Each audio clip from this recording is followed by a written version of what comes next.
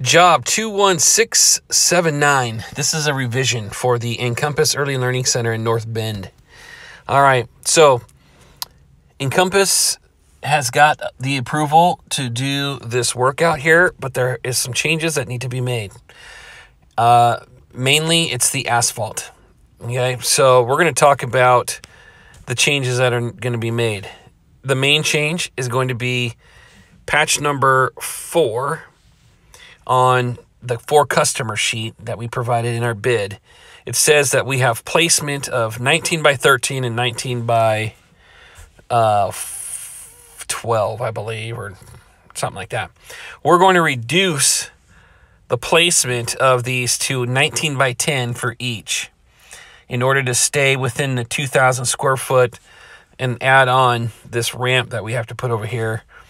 We're going to have to change the size of this. And I believe we can change the size of this because the whole goal is to overlay the asphalt key cut on the edges and also fill in the landscaping here. And I'll show you that here in a second. This area over here stays the same. It's a 21 by 6. That stays. This area over here, this patch is a 43 by 18. This is patch number 1, or asphalt number 1. This stays, but I'm going to provide some extra details to it. This over here is a bid option. This is number 5 on the 4 customer sheet that we provided in the bid. This is going to stay on the bid as it is. This is good to go and it's approved. This over here is what I need to show you. I also need to show you where we need to add one more ADA stall. So we're going to have to shift some things on the striping here, and then we're going to have to cut into the asphalt or the concrete sidewalk and create a ramp that goes up on the sidewalk here, okay? So I'm out here at the property at Encompass. Currently, we're at 1,941 square feet, and by adding this asphalt ramp over here, it puts us over 2,000 square feet, so we have to make an adjustment. All right, so this 21 by 6 of asphalt stays. The curb that we plugged in, that stays. Right here, when we go to do the striping, this crosshatched area kind of goes away because a majority of it's going to be that asphalt taper that comes down. So what we're going to do is we're going to continue to keep the ADA stall here. We're going to put a crosshatched walkway right here, and we're going to put an ADA symbol right there, and then just a regular stall. Two things we need to add, and we need to add this probably we might be able to put it in landscaping so that we don't have to go through the asphalt. But if we're able to get the shrubs trimmed back a little bit, we can put a handicap sign with a round post into the landscaping right there. So we need to add that. ADA stalls, they need to have ADA signage. And I don't think we'll be able to put it up on the building. So we'll have to put on a round post there. And then same thing here. When we create this as an ADA stall, we need to put one ADA sign on round post in the landscaping right here. Okay, so that's an addition on this bid, is to create one more ADA stall, put cross-hatching in, and add 2 ADA signs on round posts in that location. The concrete sidewalk, the ramp here, being that this will be ADA cross-hatching, we need to remove that wheel stop right there. And what we're going to do is we're going to salvage that wheel stop, and we're going to use it over there. Okay, I'll show you that here in a second. Salvage this wheel stop and relocate it over there. All right, so what we need to do here is we need to cut the concrete at this location here, and we need to create a ramp that goes out. So in order to do that, we'll have to go from joint to joint here, okay? It's the best way to do it because there's already a joint here. We're not going to want to saw cut in the concrete right here. We're going to want to take it out to here. This is 4 foot wide. That's a 14 by 4, okay? 14 by 4. And what we do, we saw cut that. And what we do is, in order to create this slope here, actually, hold on. Okay, I'm backing up on my statement here. So we are going to saw cut the concrete here. We're gonna have to. So right about where this stall line is here, we'll saw cut the concrete here. We gotta create a landing that's right here. Okay, so we'll create a normal ADA compliant landing, and then we'll have to saw cut approximately from that location where the landing is. We'll probably have to come out about 7 feet.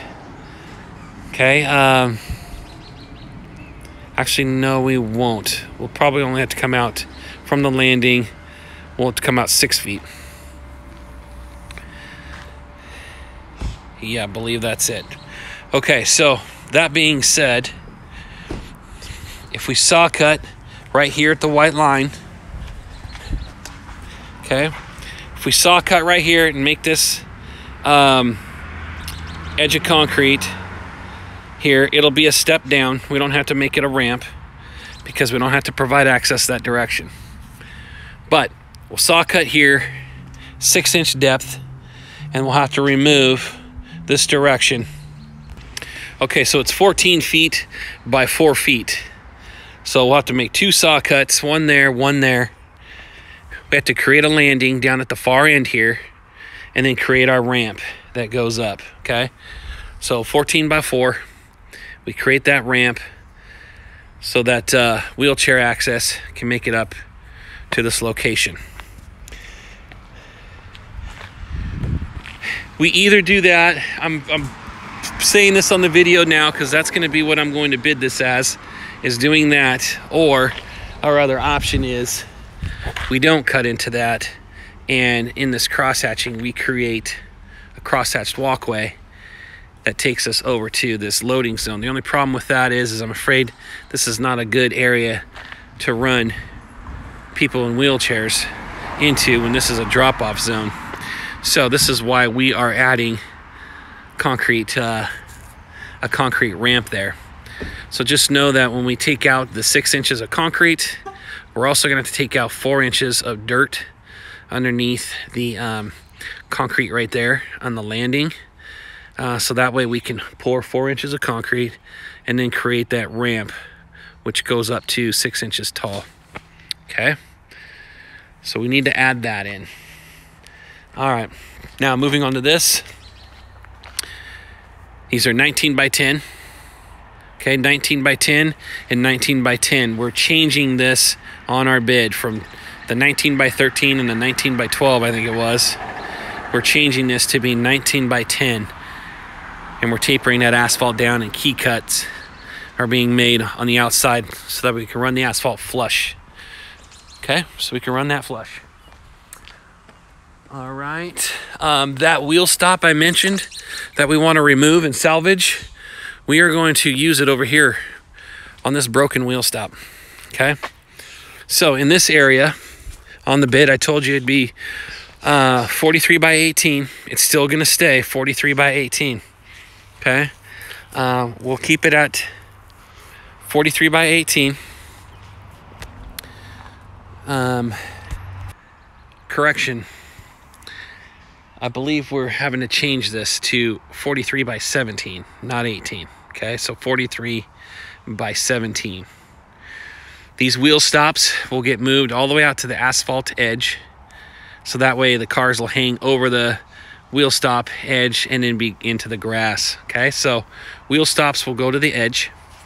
Instead of angled parking, 3 stalls here, we're going to go straight in parking because there's enough room to back up out onto this roadway. So we're changing this to 5 parking stalls now, not 3. So 1, 2, 3, 4, 5.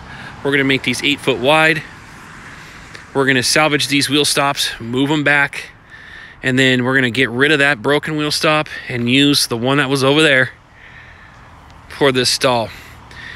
We're going to paint them all yellow when we go to do all the striping. So just keep that in mind. We're going to salvage that wheel stop and use it right there. Okay, in this location here, this stays the same. These are the 4x2 asphalt pieces that we're putting in right where the drains are. We're creating channels through the curb island. And now it's gonna end up being 1, 2, 3, 4 curb islands here, because we're creating channels at all 3 locations where the pipes are, putting asphalt in, and then we're capping off each island with a little bit of curb on both sides. That's already in the original bid. That stays. This is the addition, the asphalt addition. This is a 40-foot by 4-foot, 2-inch depth asphalt path we got to put in. So we got to take out 2 inches of gravel, 40 foot by 4 foot, 40 foot by 4 foot, remove 2 inches of gravel, pour in 2 inches of asphalt, and go all the way out to this asphalt berm, which you see right here. Okay, so that's now going to be an asphalt pathway up to that concrete. 40 foot by 4 foot, 2-inch depth. This over here was a bid option on the original bid. I believe it was 21 feet by 20 something, can't remember. Number 5 on the 4 customer sheet. This stays. This got approved, so that's gonna stay on the bid, as well as the striping. The seal coating, the striping, the curbing, all of that stays on the bid like it was. That's all the same, okay? All these asphalt repairs are the same, except for we're reducing that to 17 feet, not 18 feet.